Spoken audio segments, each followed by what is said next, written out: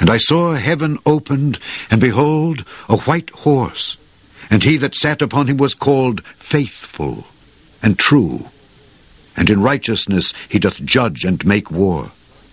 His eyes were as a flame of fire, and on his head were many crowns, and he had a name written that no man knew but he himself.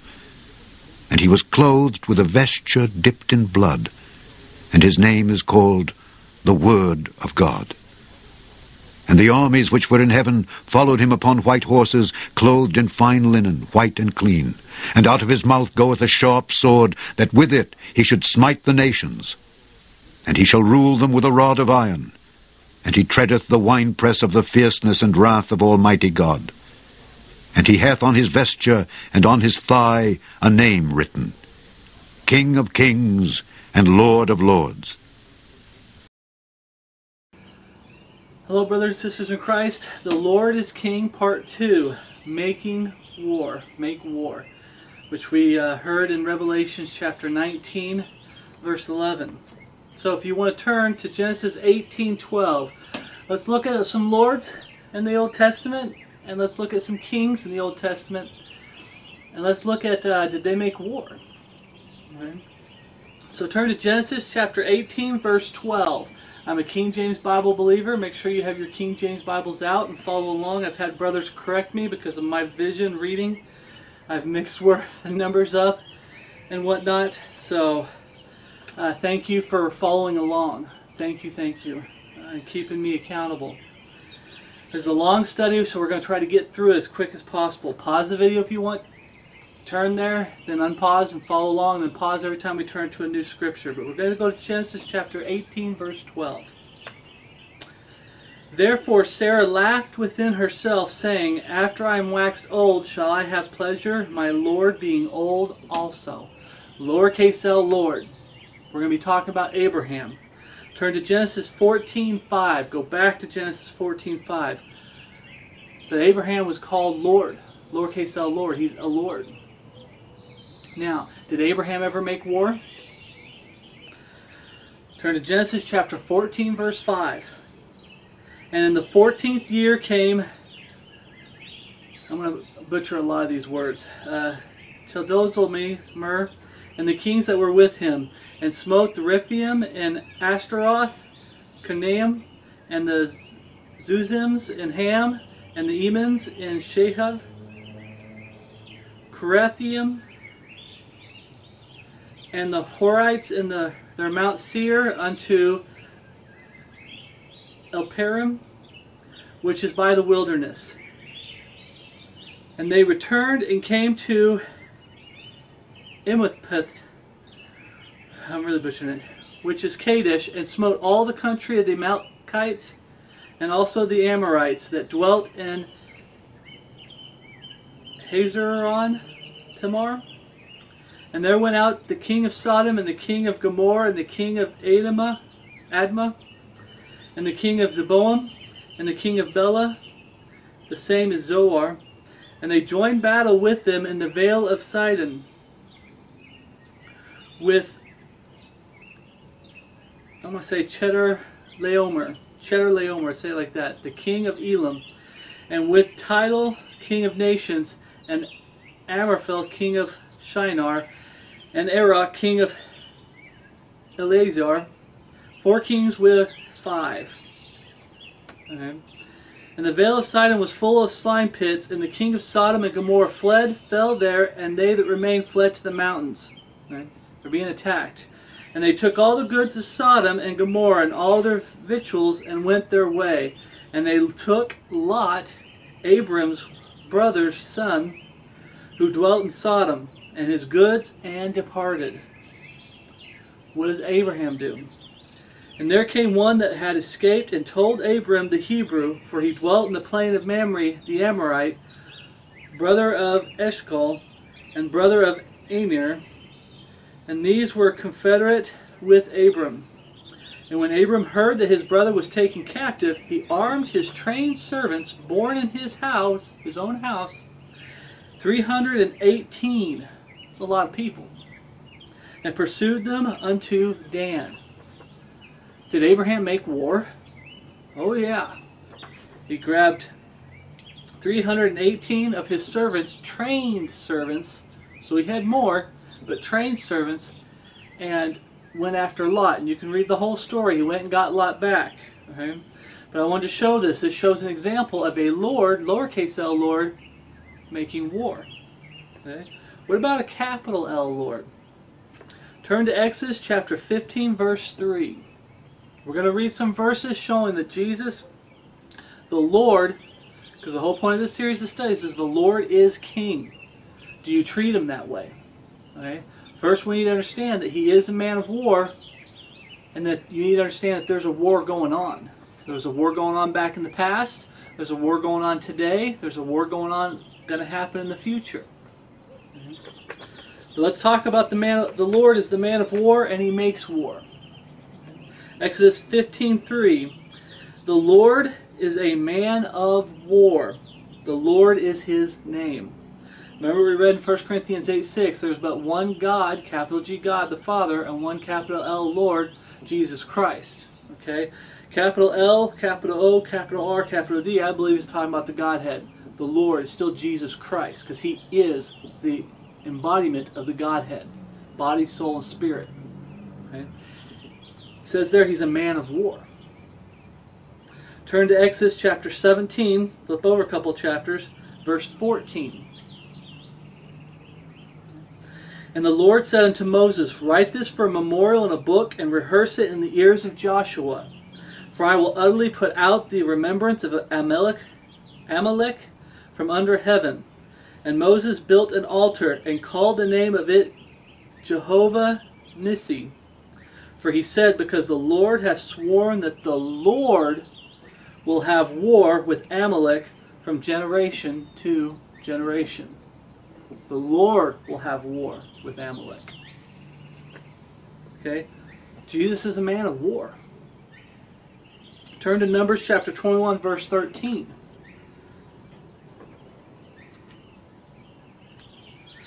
From thence they removed and pitched on the other side of Arnon, which is in the wilderness that cometh out of the coast of the Amorites.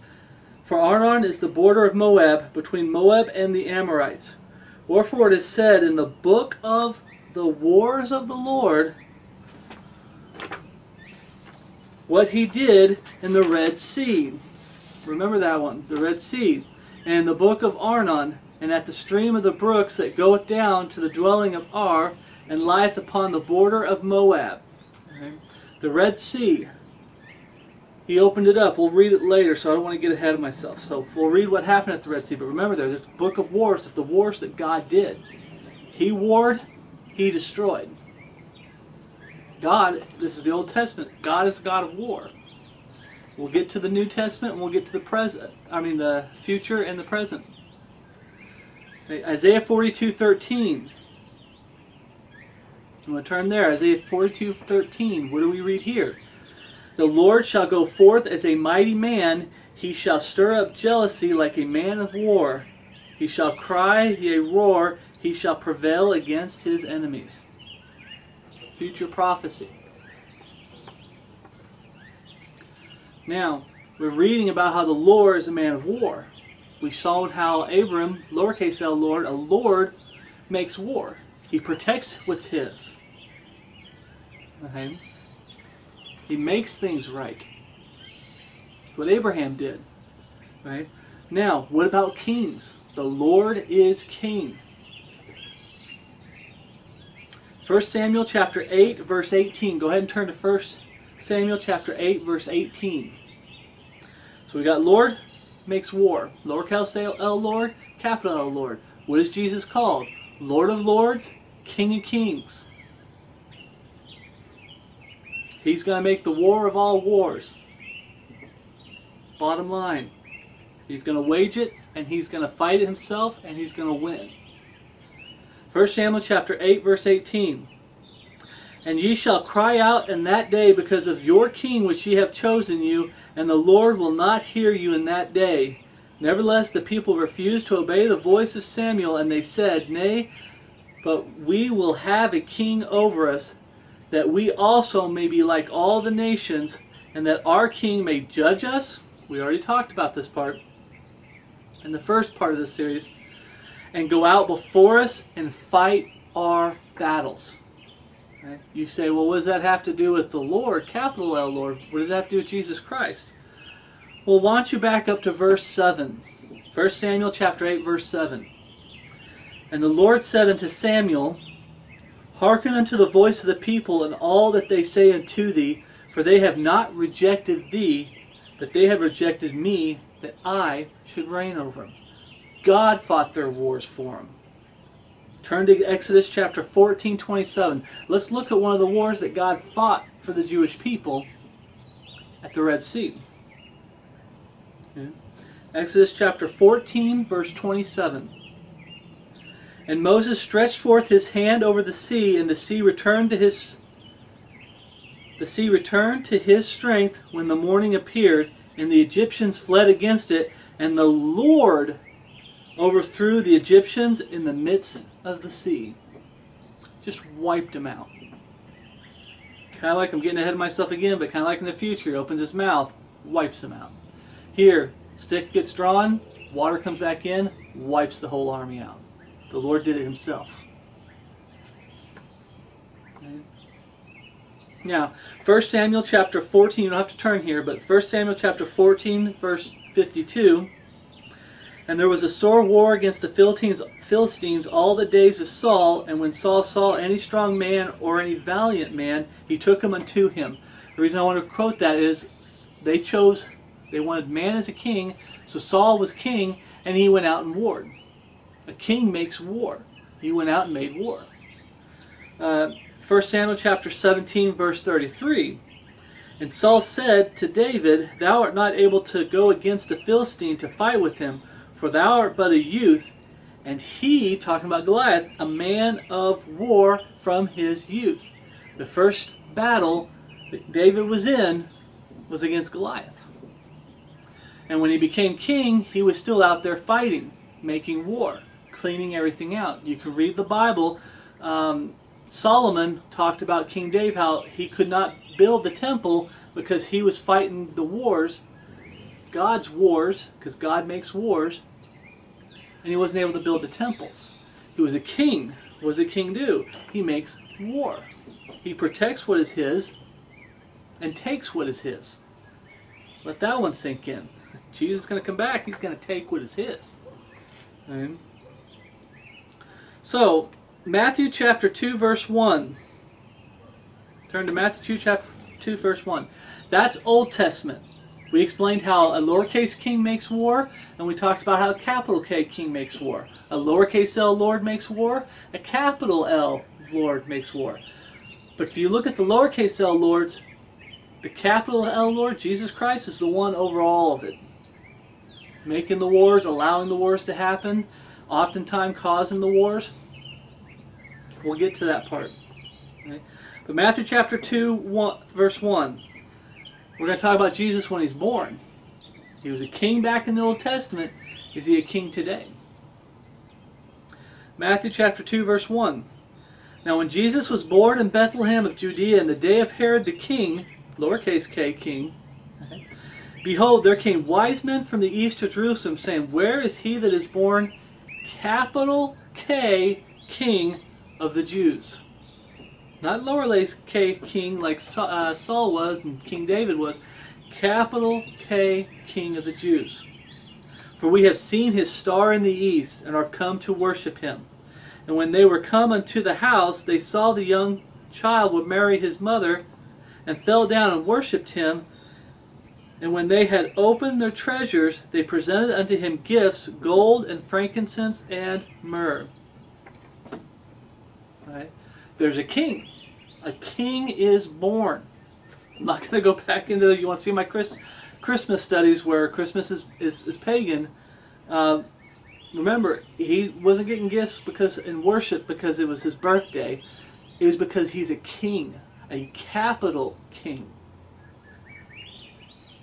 Turn to Matthew chapter 10:34, and what did Jesus do when he was king of the Jews? 10:34. Think not that I've come to send peace on earth. I came not to send peace, but a sword. We'll read the whole thing, but we're going to reread this verse several times. For I've come to set a man at variance against his father, and a daughter against her mother, and the daughter-in-law against her mother-in-law, and the man's foes shall be they of his own household. He that loveth father or mother more than me is not worthy of me, and he that loveth son or daughter more than me is not worthy of me. And he that taketh not his cross and follow after me is not worthy of me. We're going to break that down when we talk about some things here in a little bit. But right there, think not that I've come to send peace on earth. I came not to send peace, but a sword. What's the opposite of peace? War. Oh yeah. Jesus came to make war. I'm here to tell the truth, preach the truth. And that's what he did. And who did he war with the most? Let's just throw that out there. It's not in my notes. But who did he war with the most? Organized religion. Sadducees, scribes, Pharisees. That's who he warred with the most. Now, let's talk about in the future. We're just touching on this stuff just to show that there is a war going on. Do you understand? We're going to talk about the war today, but first we talk about the war then. The Old Testament, we talked about how Jesus is king when he was born in the likeness of sinful flesh. He was king and he made war. We're just briefly going over that. Now we're going to talk about war in the future. People making war with Jesus Christ in the future. Turn to Revelation chapter 17, verse 7.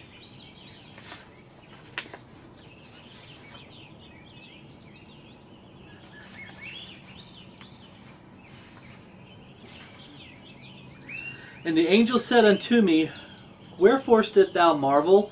I will tell thee the mystery of the woman and of the beast that carrieth her, which hath the 7 heads and 10 horns. The beast that thou sawest was and is not, and shall ascend out of the bottomless pit, and go into perdition. And they that dwelleth on the earth shall wonder, whose names were not written in the book of life from the foundation of the world, when they behold the beast that was, and is not, and yet is. And here is the mind which hath wisdom. The 7 heads are the 7 mountains on which the woman sitteth. And there are 7 kings. 5 are fallen, 1 is, and the other is not yet come. And when he cometh, he must continue a short space. This is in the time of Jacob's trouble. And the beast that was and is not, even he is the 8th, and is of the 7, and goeth into perdition. And the 10 horns which thou sawest are 10 kings, which have received no kingdom as yet, but receive power as kings 1 hour with the beast. These have one mind, and shall give their power and strength unto the beast. These shall make war with the Lamb, and the Lamb shall overcome them. For the Lord of lords and King of kings, for he is Lord of lords, King and King of kings, and they that are with him are called and chosen and faithful. Okay.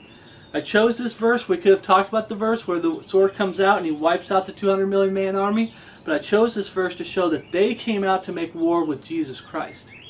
Jesus is coming down. They came to war with Jesus Christ. We're sitting there watching. Yeah, I want to fight for Jesus Christ.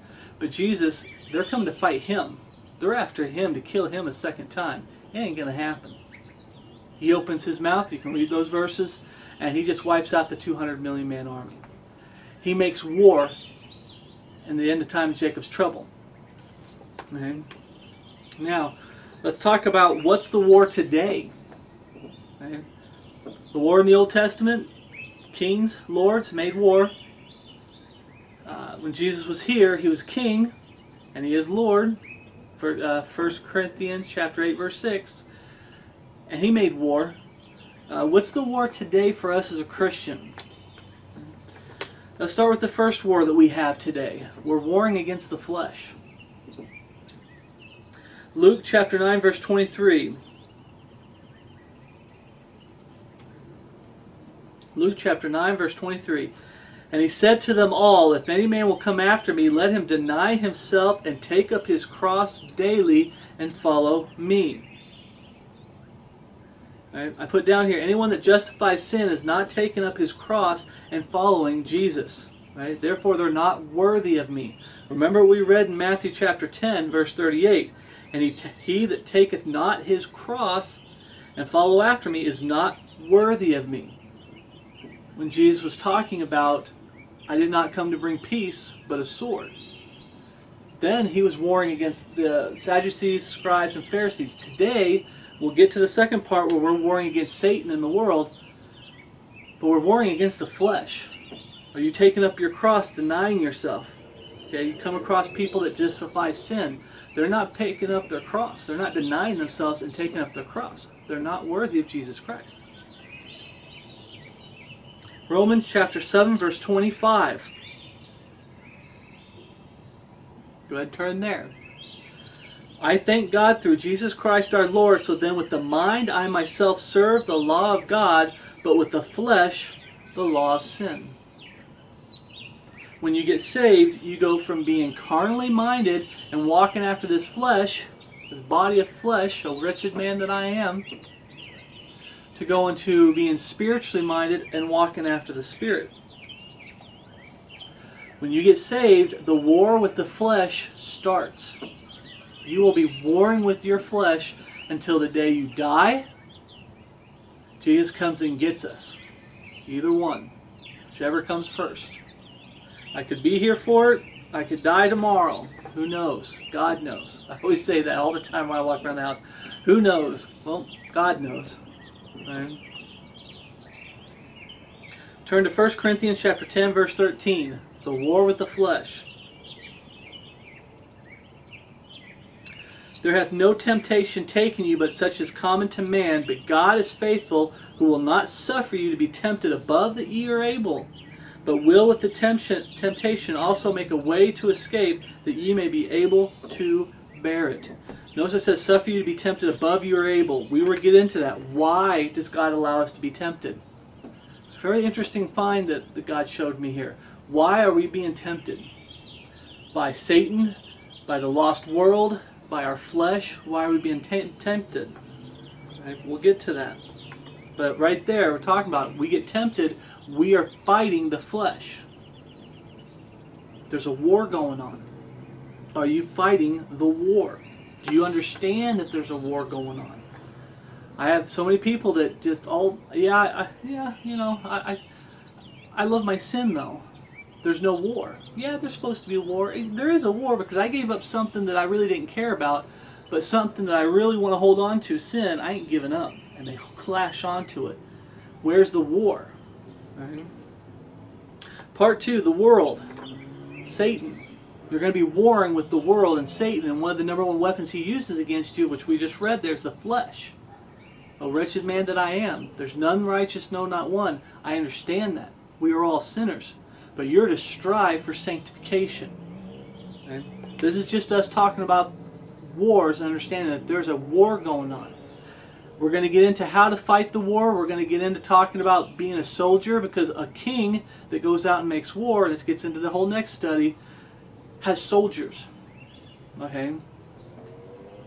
Sanctify them through thy truth. That word is truth. But there's a war going on.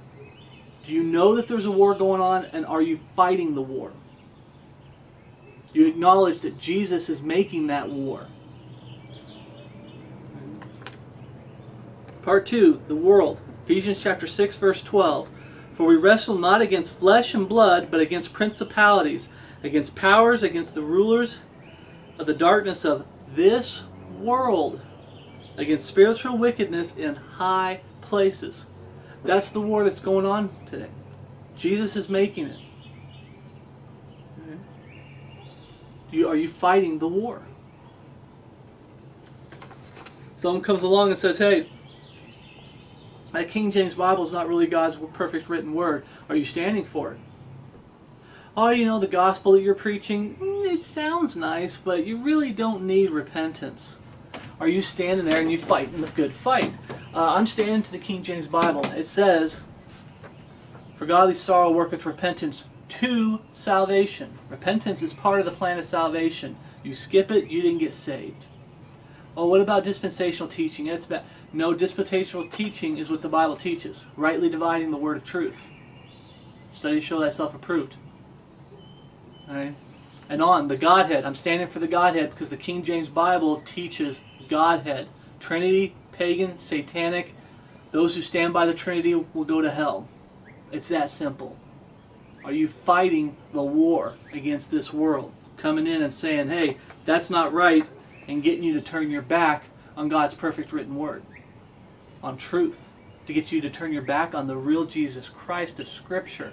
Remember what Paul warned us about in Corinthians. Someone come along preaching another Jesus, getting you to receive another spirit, preaching another gospel. He warns us.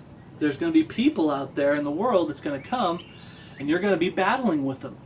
I'm not giving up the true gospel.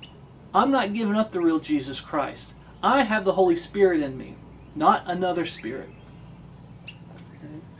1 Peter chapter 5, 8. Okay, it's a warning. For instruction in righteousness, it's a warning. Be sober. Be vigilant. Because your adversary, the devil, as a roaring lion, walketh about seeking whom he may devour. It's a warning. You're to be on your guard. There's a war going on in this world. James 4:4. Go ahead and turn to James 4:4. It's a good memory verse. A lot of us have it memorized. If you don't, it's a good verse to get memorized. Ye adulterers and adulteresses, know ye not that friendship of the world is enmity with God? Whosoever therefore shall be a friend of the world is the enemy of God. To be an enemy, there's got to be a war.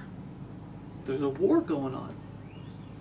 The world is going to try everything it can to pull you away from Jesus Christ, to pull you away from His Word, to get you to sin. They will entice your flesh and get the flesh on their side, so now you're being tempted by your flesh and you're being tempted by the world.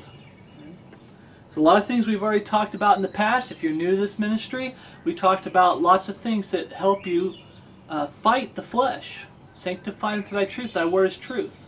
Wherewithal shall a young man cleanse his way? By taking heed thereto according to thy word. Word, prayer, doing good things with your hands, good addictions with your hands that glorify God. Right? Singing old hymns. I have to throw that in there. But there's a war going on today. Matthew 10:34. We're going to go through that one again real quick. If you want to turn back to Matthew 10:34, I've just got to throw it in there again. Okay? Think not that I've come to send peace on earth. I came not to send peace, but a sword. For I've come to set a man at variance against his father, and a daughter against her mother, and the daughter-in-law against her mother-in-law, and a man's foes shall be they of his own household. The people closest to you are the ones that are going to be their biggest enemies. Okay? And I'm not talking about close to you like brethren. I'm talking about family members that refuse to and reject the real Jesus Christ. You make a stand, you change your life, which is going to get us into the next one. You prove yourself. Let that sink in, the word prove, because we're going to talk about it here in a second. And they don't like it. They don't like you living the way you do, taking the stands that you do. Saying, I'm sorry I can't spend time with you because I don't want that in my presence. The Bible says abstain from all appearance of evil. Sorry. Put no wicked thing before thine eyes. Don't want it in front of me. So let's get to the proving part. Why did God make war in the past, Old Testament, with His people? Why did He make war? Well, one of them was they didn't drive everybody out to begin with. You can look that up. But when we read here, there's a second reason why Jesus, their king, didn't drive everybody out. Because this we're going to read in Judges chapter 2:20. Joseph, I like reading about Joseph. Joshua. Joshua, who went out, the walls of Jericho, he went out and he fought and everything, and he didn't kick everybody out like they were supposed to. So God said He's going to leave some of them in. But here's another reason why He left some of them in. Judges chapter 2, verse 20. And the anger of the Lord was hot against Israel, and He said, because that this people has transgressed my covenant, which I commanded their fathers, and have not hearkened unto my voice, I also will not henceforth drive out any from before them of the nations which Joshua left when he died. Punishment. But here's another thing. Here it is. That through them I may prove Israel. through them he may prove Israel, whether they will keep the way of the Lord to walk therein, as their father did keep it, or not. Therefore the Lord left those nations without driving them out hastily, never delivered he them into the hand of Joshua. Why was the war going on? There's a little bit more to it, I understand, but for us today, so I can apply it to instruction right, is to prove them whether they would obey the word of the Lord. It was to prove them. That's why the wars were there. Okay.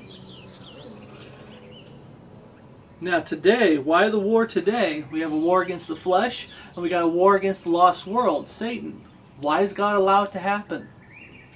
To prove us. Turn to Romans chapter 12, verse 2. That's why people say, you just say you're a Christian, let him on in. He comes in, wipes the whole group out, and he's like, yeah, I got him, Satan, I got him for you. Why? Because he didn't prove himself. There's three words, I'll go ahead and get ahead of myself. There's three words we're going to be talking about. Prove, approve, and reprove. You prove yourself, you get approved by somebody. Yes, I bear witness. This man is a Christian. Changed life. Taken stands.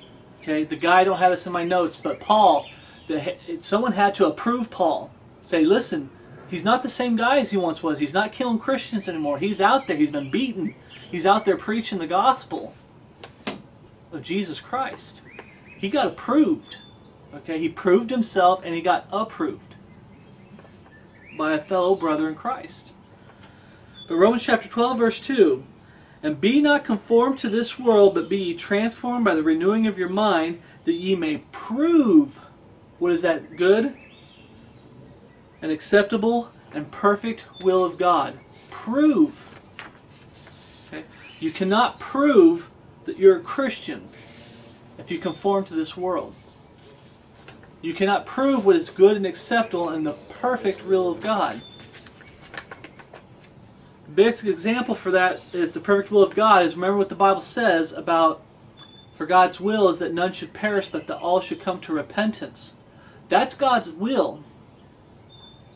If you conform to this world, you have the attitude of, you don't really need repentance. And therefore, you motivate people not to repent when it comes to salvation. And you prove yourself to be false just like they are. Alright? Prove yourselves. That's why there's a war going on right now. Prove yourselves. Why does Satan allow you to be tempted? Why does God, allow Satan to tempt you? Your flesh to tempt you. Why does he allow you to be tempted, period? To prove you. And there's always a door. There's always an escape for you to overcome that,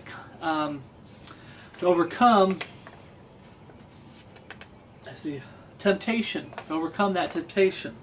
Turn to Romans chapter 16, verse 10. Here we're going to read about a Christian who's approved.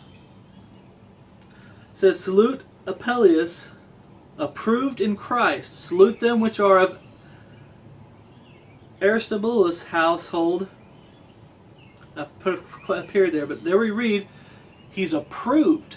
In other words, the brethren said, yeah, people you know who are saved are saying, yeah, this person's saved. He's approved.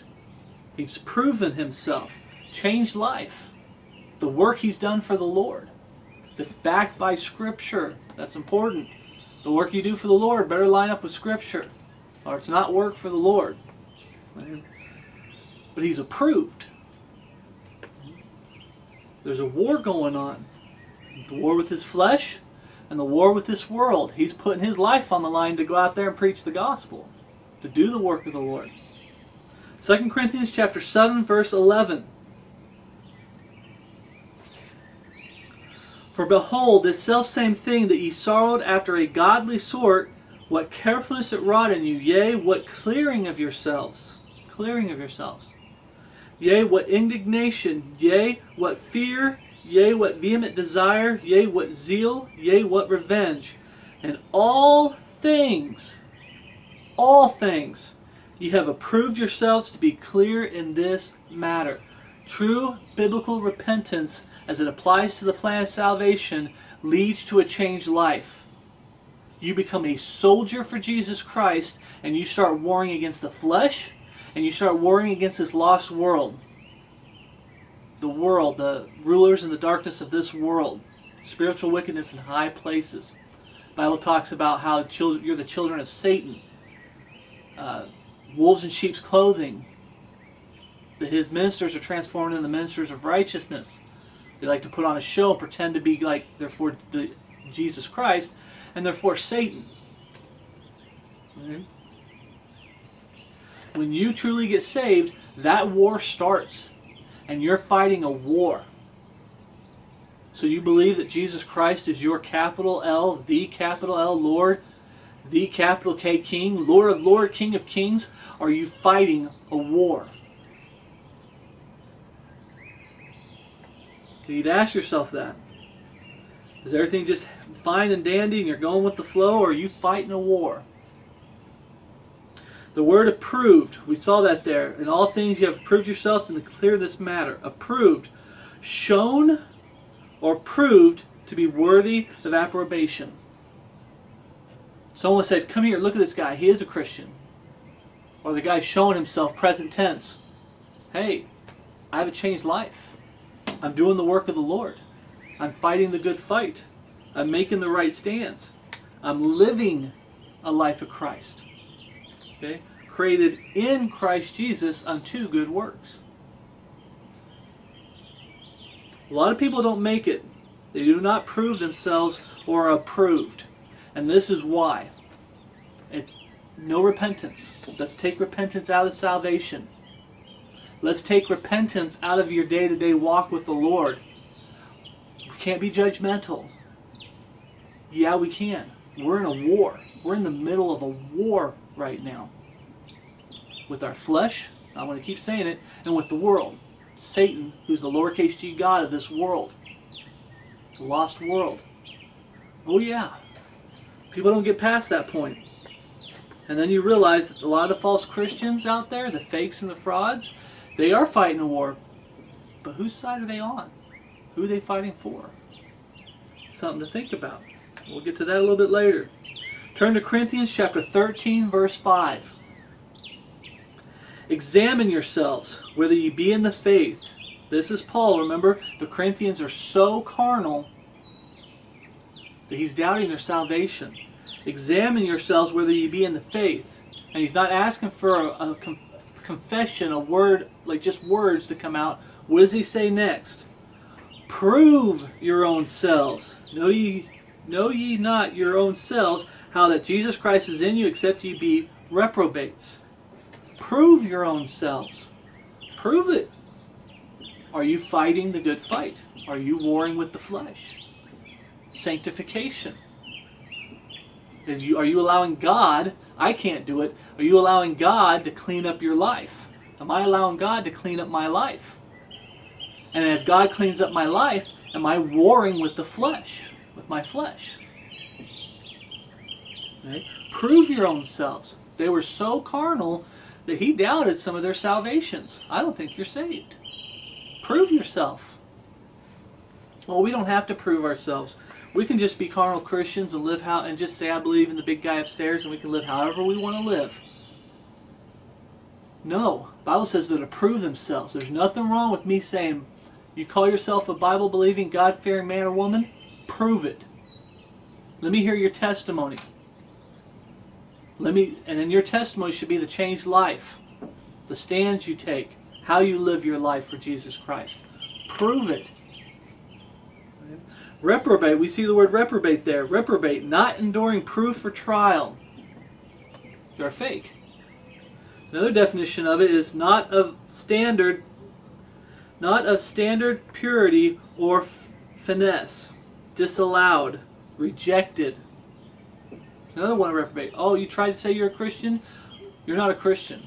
Why? Because you just said that this isn't God's Word, the King James Bible.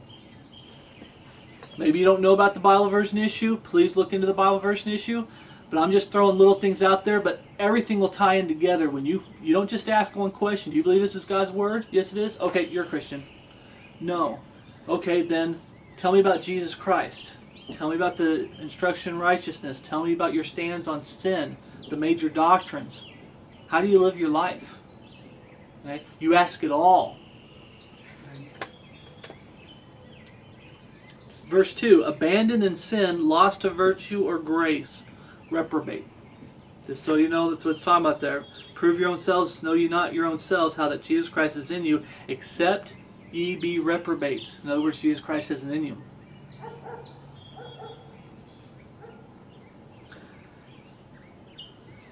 There's always supposed to be evidence of the war that's going on. I've given my testimony before. It's been a long time of my struggles with the flesh.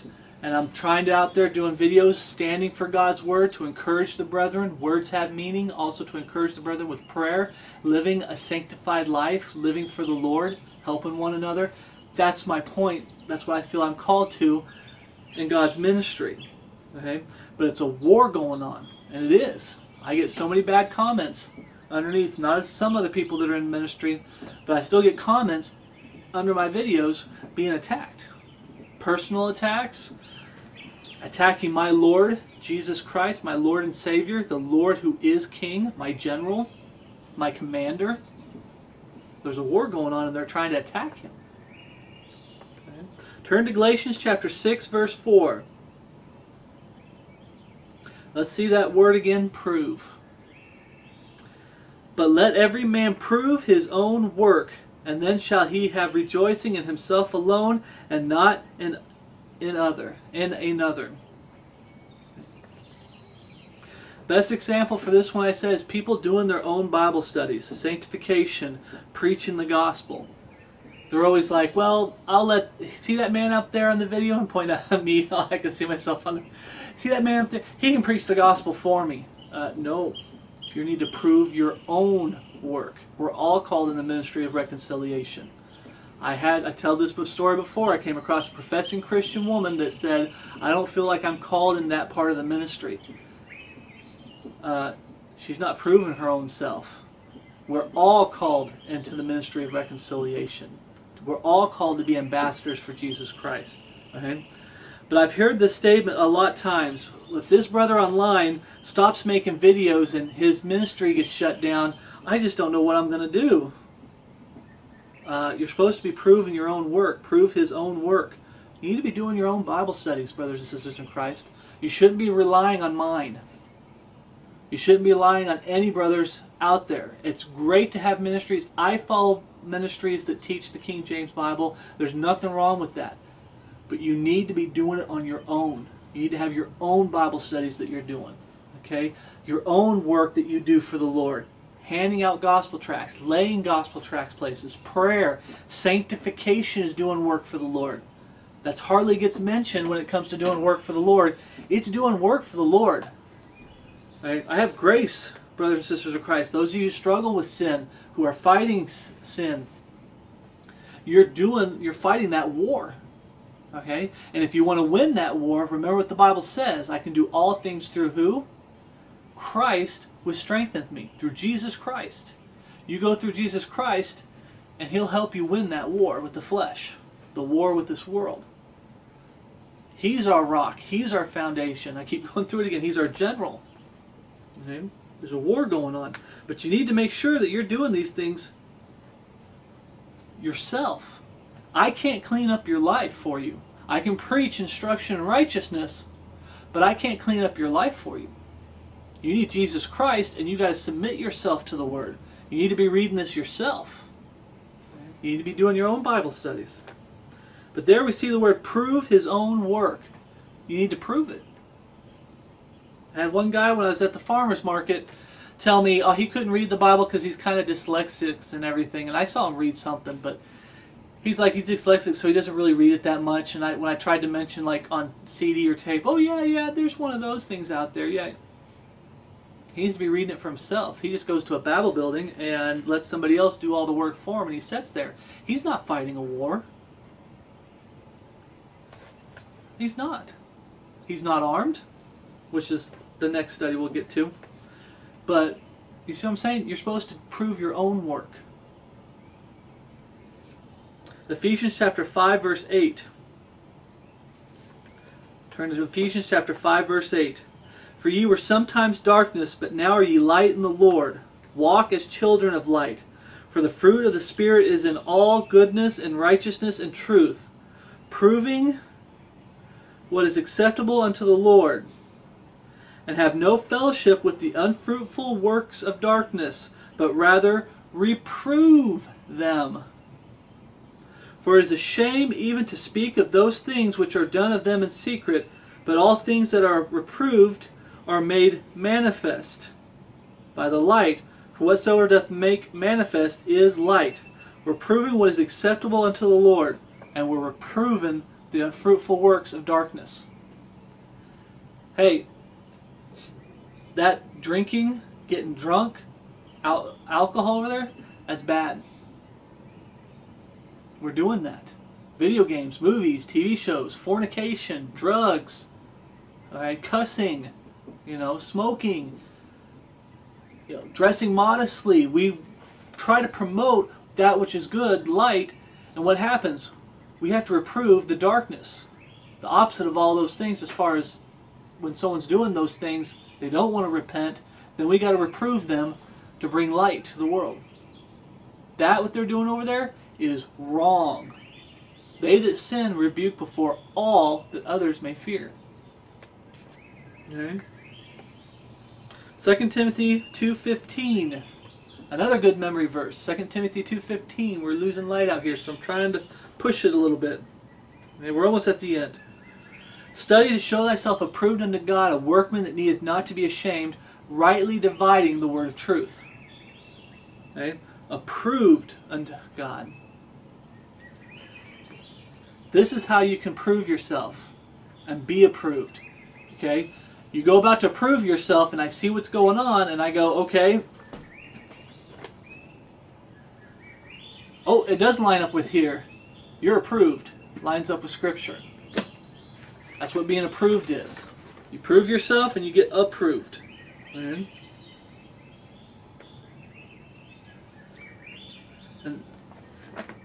that's why this is the foundation. I want to throw that in there again, brothers and sisters in Christ. The King James Bible is the foundation, not man. Not me. The Bible. Okay? You go through the Bible to approve people. Do they line up with Scripture? It's what their teaching lines up with Scripture. Is how they're living their life line up with Scripture. Are they just telling me what I want to hear, or are they living it? Proving themselves. Turn to Philippians chapter 1, verse 23. I want to talk about Paul real quick. For I am in a strait betwixt two, having a desire to depart and to be with Christ, which is far better. Nevertheless, to abide in the flesh is more needful for you. Why am I talking about that? Paul's like, I'd rather be with Jesus Christ, but I need to be down here proving myself to you, approving people, and reproving people. You can see that there's false converts in 1st and 2nd Corinthians. He's reproving people. Okay. 2 Timothy 4, chapter 4, verse 2. Turn to 2 Timothy chapter 4, verse 2. Talking about Paul. Okay, this is what he says. Preach the word. Be instant in season, out of season. Reprove, rebuke, exhort with all long-suffering and doctrine. That's why it's better for him to be here. To set the example. This is a changed life. This is the true gospel. This is the major doctrines. This is instruction in righteousness. This is how you're supposed to live. I'm not just telling you to live that way. I live that way. I set the example. Okay. So Paul stayed to approve himself, approve the body of Christ, and reprove those that refuse to repent. And rebuke, false converts. Rebuke people that were coming in and preaching another Jesus, another gospel, and getting people to receive another spirit. Okay, wolves in sheep's clothing. 1 Timothy chapter 5:20. We read that already. How it said, it's them that sin rebuke before all. That's why Paul stayed. He's like, I have to be here for you, brethren. Them that sin rebuke before all. Okay.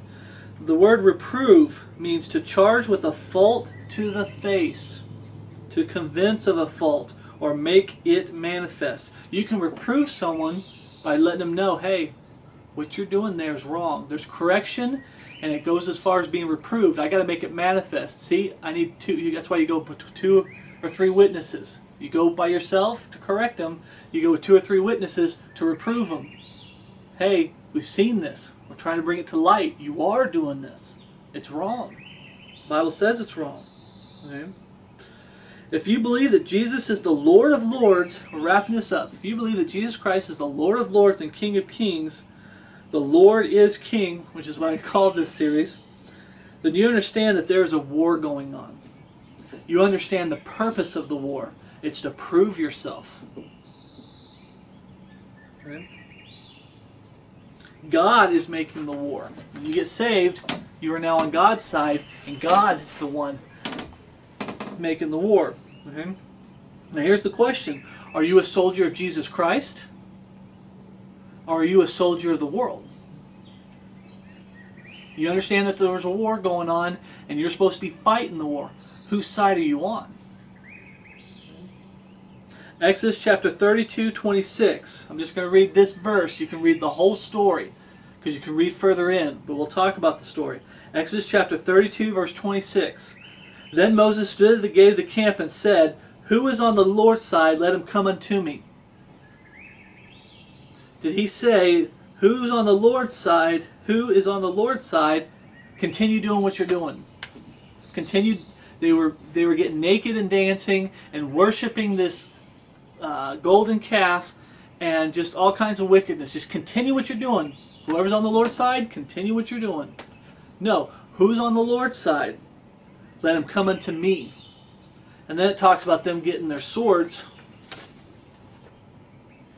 What's the sword for a Christian today? King James Bible. Who's on the Lord's side? You have people saying there's no repentance. They're all going around preaching false gospels. No repentance. Who's on the Lord's side? Come unto me. Stand for the true gospel, the true Godhead, dispensational teaching, eternal security, sanctification, instruction in righteousness, abstain from all appearance of evil. Who's on the Lord's side? Come unto me. There's a war going on. Fight the war with me. Who's on the Lord's side? Or are you on the world's side? What side are you on? I'm going to leave this verse with you, brethren. 1 Thessalonians chapter 5, verse 21. 1 Thessalonians chapter 5, verse 31. Prove all things. Hold fast to that which is good. Prove all things. Not just what you feel like it, not what you think that people need to know. You're to prove all things. New creature in Christ Jesus. All things, old things have passed away. Behold, all things have become new. I'm trying to emphasize the word all, but jumping the gun and not getting there fast enough. But all things have become new. Prove all things. Hold fast to that which is good. Brothers and sisters of Christ, make sure you're proving all things. And you're holding fast to that which is good. Next study will be about soldiers. So, grace and peace from God our Father and our Lord Jesus Christ be with you all, and my love for you in Christ Jesus our Lord. Thank you for watching.